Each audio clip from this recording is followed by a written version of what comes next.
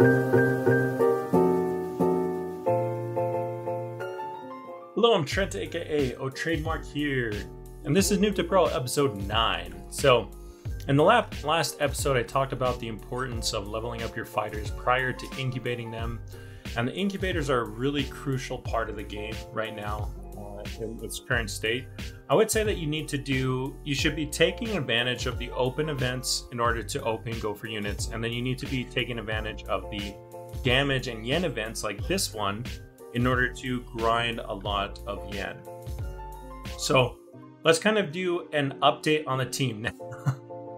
Now the first thing you're gonna notice is this account has had some insane luck. So I actually not only did I get an Endeavor, a Gilgamesh, and a Kaido on this account, okay? And this account only has about 10 million stars open. So one divine per 3.3 million stars open is actually very lucky. This is not typical, and if you're playing, you've opened 10 million stars, I would not expect to have 3 divines already, but you could if you got lucky. But what I want to talk to you guys is about basically planning out your team. So I've gotten these fighters, I've leveled them up to, you know, around 285 with the yen that I've earned during this damage yen event. But now we're kind of in this situation where we have a lot of different units which could be good eventually, okay? So we have like this shiny Esper King that we could limit break. We have a shiny Abby that we could limit break. We have this shiny Yuka that we could limit break. We also have this Prodigious Knight down here that's incubating. And then we have an Avocado Devil, so a shiny raid unit that is currently limit breaking right now. So we have some choices that we need to make. Now, one huge mistake that players make when they get to this point in the game where you're trying to you're transitioning out of your transition team. Okay, so you're trying to get your end game team mapped out and put together. One big mistake that players make is that they level their units at the same rate. Okay, so they level all of their units kind of around the same level. And that is a major mistake. Now you can level up your fighters that you're going to use to around the summon level. So right now the units summon in at Yu-Gi-Oh! Around 280 to 285. So you can level up some of your fighters around there for relatively cheap. But if you want to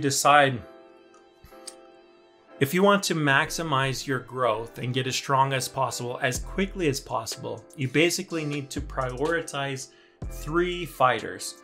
So the 3 fighters that I incubated during the 5 times time event and the 3 fighters which I incubated during this week were these 3 right here: my shiny Abby, shiny Esper King, and shiny Heavy Rain. I actually didn't have any of these divine fighters back then, or I might have incubated them. But I ended up incubating these 3, and now I have to make a decision. So now that they're higher level, I could do one of 2 things. I could push them all the way to cap, so I could push them to 305 this week with the help of an incubator and time chamber. Or we could unlock some of these, and we could actually fuse some of our other units, you know, get them up. So my Kaido would go to 293 or 294 with the secret, and let's see, 297 with this one, okay? So that is one option that we could actually do, is we could basically fuse some of these fighters into, you know, our newer divines and convert them shiny, get a passive on them, and they would be really strong units. But this is what I would consider a small mistake, okay? Right now, if I was to, let's say, shiny Endeavor, get a passive shiny Endeavor and push him to max level, he's actually going to do less damage than a limit broken Abby or a limit broken Esper King, okay? So limit breaks are actually insanely powerful, even if they're on secrets or even if they're on shiny raid units. When you limit break a unit, you unlock a much higher talent cap. And that scales from 30% when you're not limit broken all the way up to 90% when you are. And it makes limit broken secrets basically stronger than their shiny divine counterparts, okay? The exception might be Kaido. Kaido might be strong enough base stats that you wouldn't actually be stronger than a Limit Broken, or a Limit Broken Secret wouldn't be stronger. I'm not sure on that exactly. But the point is, unless you have like 2 divines and you're just looking for your third to limit break, it might actually be better to pursue a Limit Broken Secret, max level secret first, okay? So let's take a look at these units right here. We have the Esper King, the Abbey, and like I was saying earlier, we do have enough to actually limit break these. So we can have limit break. We can't right now because there's still a unit that's limit breaking. But we could convert Abbey. Esper King, we do have 2 extra Esper Kings, so we could convert those and limit break him. Or we could also do the Yuka. We have enough Yukas that we can limit break the Yuka as well. So out of these 3, they're actually all pretty solid. So Yuka is the highest world, and he has the best passive out of the 3. But Yuka also is the lowest level, right? So we'd need a little bit more incubation time and limit break time to get him to max level. Someone like our Prodigious Knight has Ace, which is like the strongest DPS mythic passive, so he's amazing. And he's already limit broken if we want to incubate him, but the problem with him is that he is from a relatively old world. Well, he's from Icy Waste, which isn't that old, but it's like, compared to these other ones, they're from the more recent worlds, especially Yuka, and so, you know, it might be better to max out and limit break, you know, one of these guys first. So here's what I'm going to say for this is I'm actually going to take this Heavy Rain, and even though it's a shiny raid unit with Blessing, the thing is that I don't have that many other mythics to actually get him limit broken, and he's just not going to benefit me that much in the long run. He's going to get outdated relatively quickly. He also has the downside of sharing the shards with Kaido that we need to reroll. So Orca Road shards are very high in demand. And he's just one of those things where I think I'm not going to actually utilize this fighter. So we're going to unlock him. We're going to fuse this unit into something else. And now out of the divines, obviously the best divine for us to shiny is going to be Kaido. Not only because he has the highest base damage, but he also future-proofs us so that when the next divine comes out, if we haven't gotten 3 Kaidos by then, the next divine will still be able to open a Kaido. So this basically gives us a better opportunity to eventually get 3 Kaidos and limit break him down the road. So what we'll do is we'll go ahead and fuse this Heavy Rain into him. He'll get up to 293. And let me just show you real quick though, a limit broken, the difference between a limit break, right? So like here's 285 units. Here's my Kaido at 38Q. And if we had Kaido at 285, shiny he's doing 51Q without a passive, okay? 51Q, which seems good compared to the Ace, you know, it seems pretty strong because we don't even have a passive on him. But once we got a passive, the thing is that this Prodigious Knight doesn't even have a secondary passive, and we're not counting his crits, which are going to essentially not quite double his damage, but the Ace is going to give him a huge damage multiplier with all those crits coming through. So this is a good example of where this Prodigious Knight is actually going to be a bit stronger than our Kaido right now. And looking at what he can get up to, he can get up to the same level as Kaido if we fuse into him.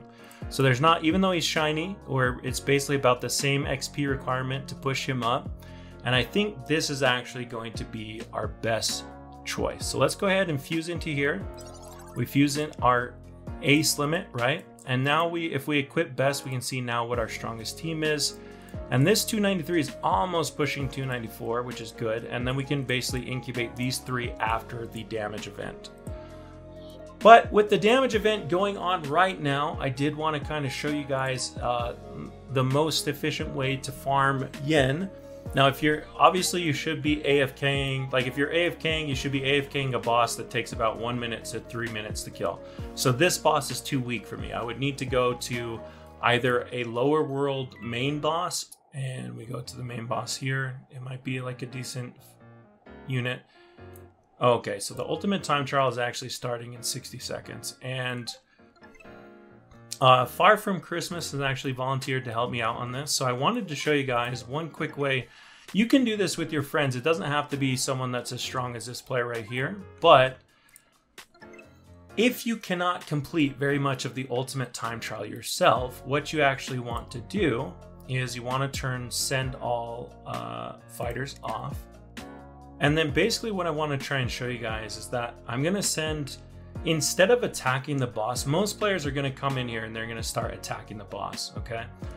What I'm going to do instead is actually put one fighter on each of the side mobs. This works if there's a lot of players in your lobby or if there's only one, okay? Because the side mob players actually give more yen per HP. So there's only 4 side mobs, so I'm actually going to put 2 on each unit. And then I'm basically just going to attack all of these, all right? The key is that there's more yen per HP on these side mobs than this main boss. So I'm just going to do as much damage as possible as I can while keeping as many of these spots open as possible. This would be useful if you're like in a group with your friends and there's, you know, a couple of your friends are a lot stronger than you are. Well, you don't want to occupy all of these spots, attack positions, right? So kind of what I'm doing is I'm splitting my units up to basically help. Now, because it's only 2 of us, we can actually fit our entire teams. Both of us can fit our entire teams onto the enemy, but that's just, I'm basically letting you know in case you had more players in your lobby, okay? So we'd go ahead and we'd do this, we'd attack the side mobs and get this more yen per HP. And eventually what I'm going to do is I'm going to transition from the side mobs to the boss in order to do a yen swap. So the yen swap is best to do on the boss, but if you're just grinding the yen per HP, actually you get more for the side mobs than you do out of the main mob, okay? So we'll go ahead and just kind of attack all these guys, send our units where we can. You can see we're already at 3Z on this run, right? Like the yen earning potential of a damage yen event is just absolutely insane. You want to take advantage of this as much as possible. So again, I'm just doing as much damage as I can here. If this was a room with like a bunch of people, I obviously wouldn't be occupying the boss positions because that would be saved for the stronger people, okay? But let's go ahead and equip our yen team. Let's see, it got all 8 of them. So then we do that and look, we bump up to 35Z. Let's go ahead and do the same thing, but now since we're getting so much HP on the main boss, I'm just gonna focus the main mob and then I'll swap to my yen team. And you guys can see that like with all of this yen, I'm actually going to be opening not in the Yu-Gi-Oh world this week. I'm gonna go back and open in maybe Orca or maybe even in the hole to save the yen for next event, which is this next weekend. There should be a time and a luck event. Assuming that time is still we're still able to vote on time, there should be a time luck event, and I want to have as much yen and as much max open tokens as I possibly can for that event. So you guys, events are crucial. This is literally the only reason that this account has been able to push through so fast is because of that 5 times time event and then followed by this damage event. Now look at what we're doing. We're actually earning some decent amount of yen, and we run these, you know, if we run some more UTTs tonight, we could probably get up to maybe 400, 500 Z. No problem. Like if I keep running this, I'm not sure if I just AFK or if I keep running these, I'm not sure. The point is you can get a lot of yen, and I'm seeing a lot of players that are just, they're not maximizing their incubator time, they're not maximizing a lot of their event time. Like during the damage yen event, you should literally be doing time trials or AFK farming yen for 48 hours straight, okay?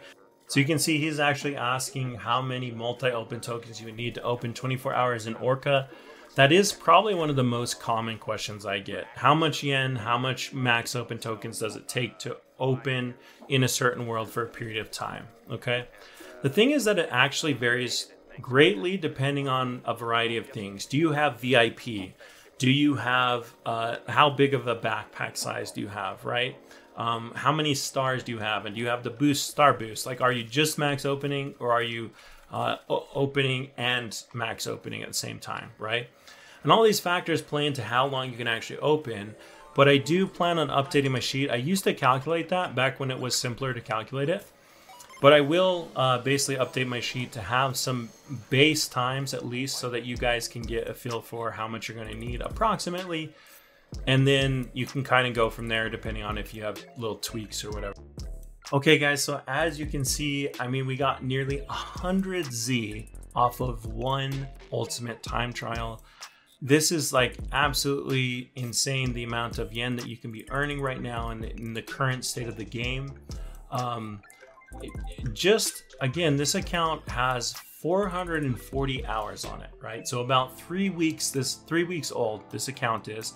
It only has about 10 million stars opened, and the vast majority of this 356Z has been earned this weekend, right? So I have been spending my yen to actually level up some of my fighters, because the thing is, I do want to level some of these units so that my team is stronger to generate more yen.